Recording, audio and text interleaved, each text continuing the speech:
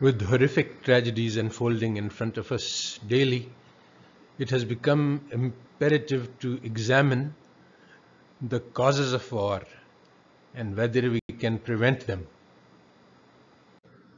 Which we can start our story with Enlightenment thought, which continues to influence today.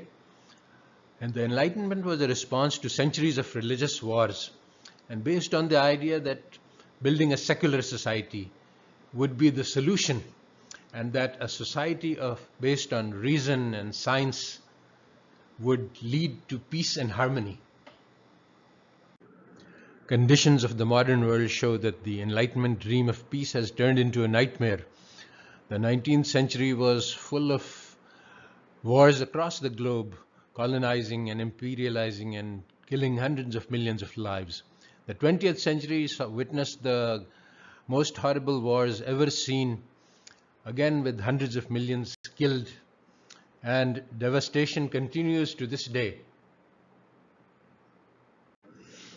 After experiencing centuries of conflicts between Protestants and Catholics, it was natural for Enlightenment thinkers to conclude that religion was the cause of wars. But this simple diagnosis has turned out to be wrong, and so it is necessary for us to dig deeper. The roots of war go back to ancient Platonic philosophy about the ideal republic, where a small group of wise philosopher kings manipulate the masses using their simple-minded beliefs like religion to get them to do things which would be in their best interests if they only knew.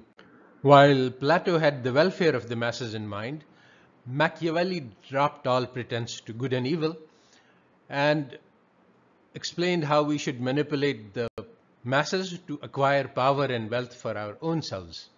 These philosophies of manipulating the masses to pursue power and wealth continue to be the drivers of modern warfare.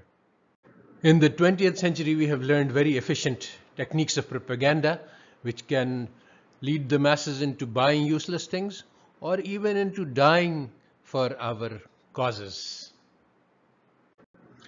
The innocent-seeming search for profits has turned out to be a far more efficient killer than the religious passions of inflamed fanatics.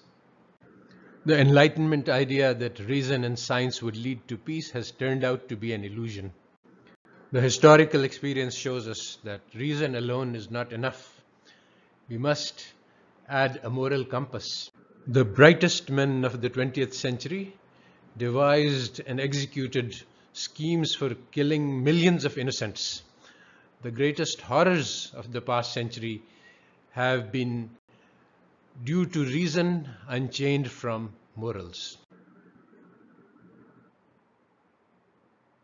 Witnessing the horrors of ongoing genocide and the looming climate catastrophe and massive social dislocations on a scale never before witnessed in human history puts upon our shoulders the responsibility of thinking about a new path forward.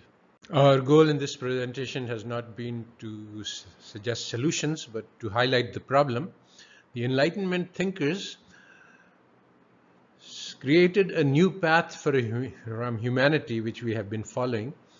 We have to emulate their vision and courage and once again set a new course for humanity, a huge task which must be done by collective action on a lot of fronts.